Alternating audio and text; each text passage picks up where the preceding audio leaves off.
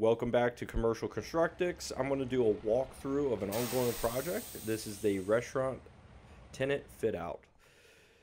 The first thing we would want to do is the underground plumbing. To achieve that, we needed to trench out where the piping system would be laid. We used a hydrovac truck to achieve these trenches. The trenching is 90 to 100% complete in this image.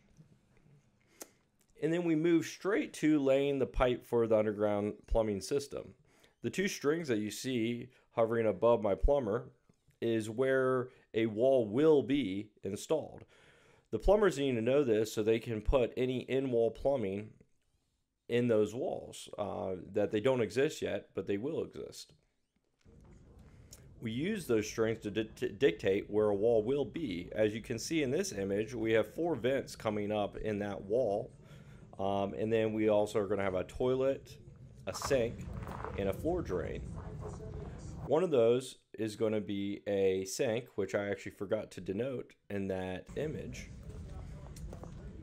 This is towards the end. That's going to be a clean out in that location. And this is another bathroom where you're going to have a toilet, a sink, a floor drain, and 3 vent pipes in the wall. And one of those pipes in the wall is actually going to be for the sink.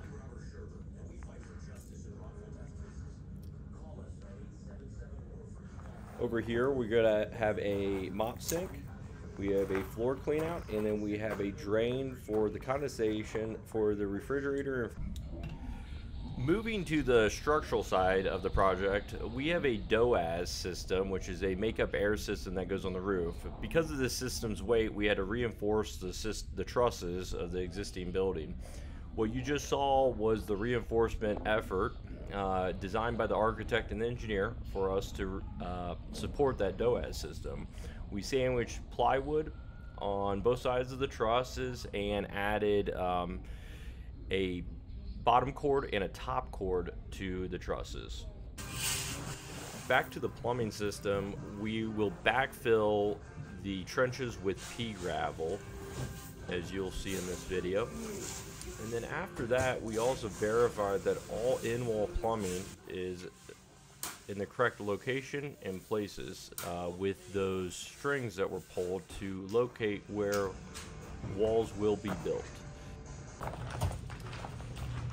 Once the underground plumbing has been backfilled with pea gravel, the next thing to do is pour the concrete slab.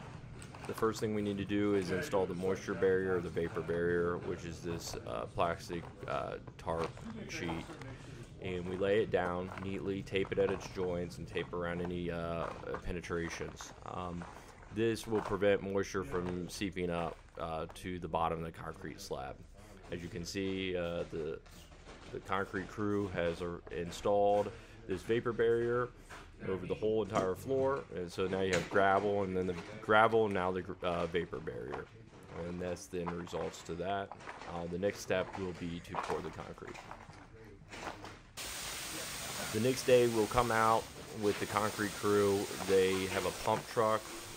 This will use about 3 trucks of concrete. I don't know the exact yardage to pour this slab.